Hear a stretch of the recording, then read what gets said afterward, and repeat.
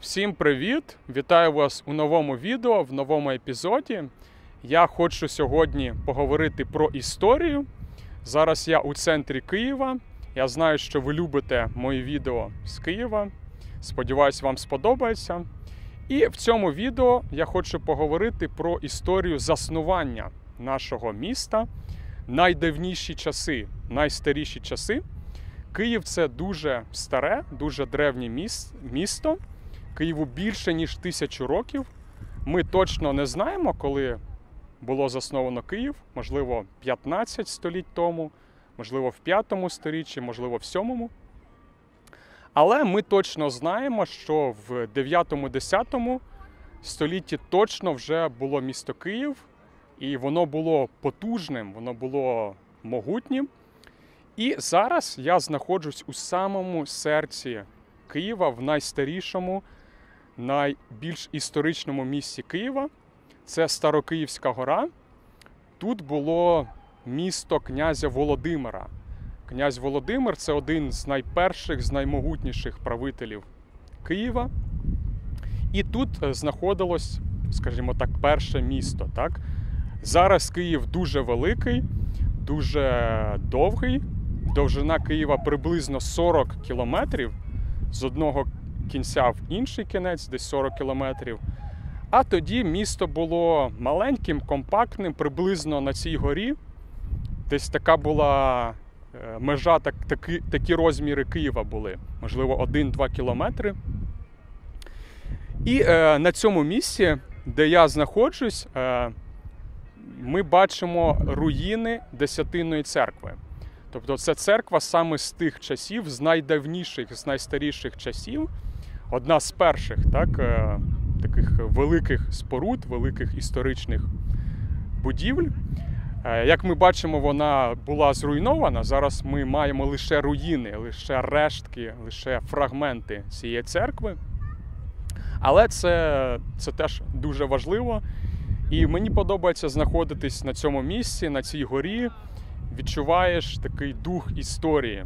Можеш думати про старі часи, про те, що це був центр заснування міста.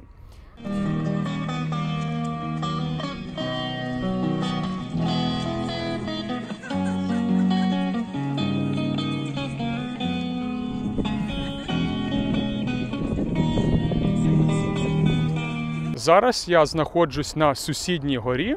Це Володимирська гора, або ми називаємо Володимирська гірка. Це недалеко від Старокиївської гори.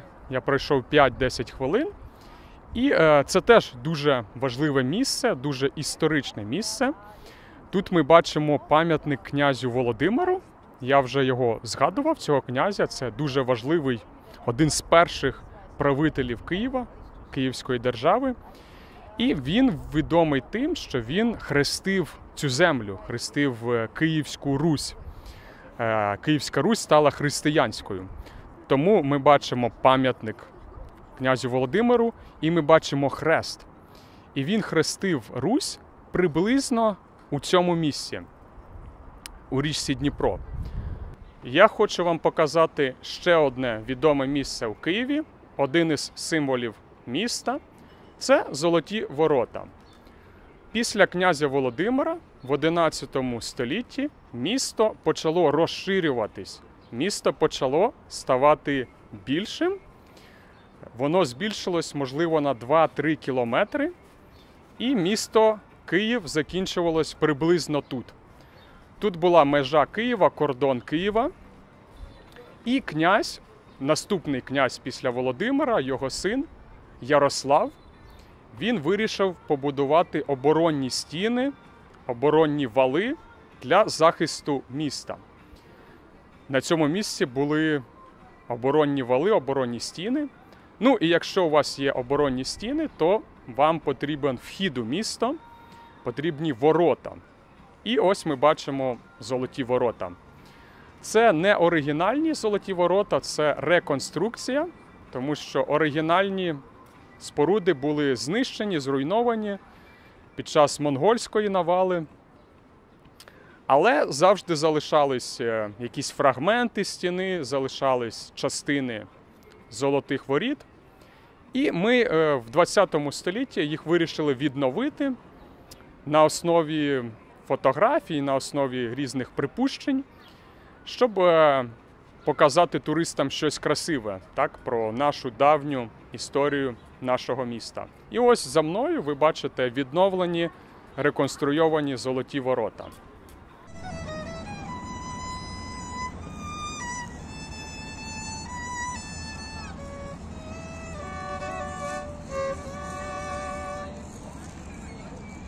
І ще я хотів поговорити про те, чому саме тут, чому саме у цьому місці було засновано Київ.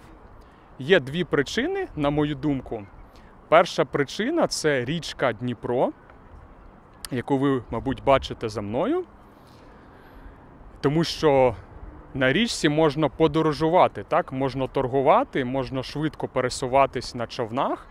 Тому міста часто засновували біля води, біля моря або біля річки. І також ще одна причина – це пагорби. Це те, що місто Київ знаходиться на пагорбах або на горах. Ви бачите за мною, які круті схили. Що це значить? Це значить, що місто захищене від ворогів. Навіть не треба будувати стіни, не треба будувати фортеці. У вас ваш рельєф, ваша природа вас уже захищає, тому що ці схили, вони як стіни. Уявіть собі, як вороги повинні підніматись по цих схилах. Це дуже складно, дуже важко. Ось така цікава річ. На жаль, не так багато історичних будівель залишилось із цих давніх часів. Ми не можемо їх побачити. Але ми можемо побачити наш рельєф. Так, ми можемо собі уявити, що на цих самих пагорбах, на цих самих схилах вибирали місце для заснування міста, так? Уявити собі.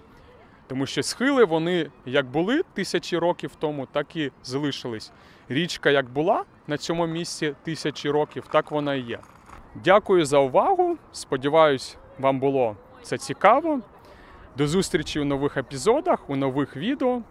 Дякую за підтримку на Buy Me a Coffee або через PayPal. І до зустрічі, сподіваюсь, скоро. До побачення.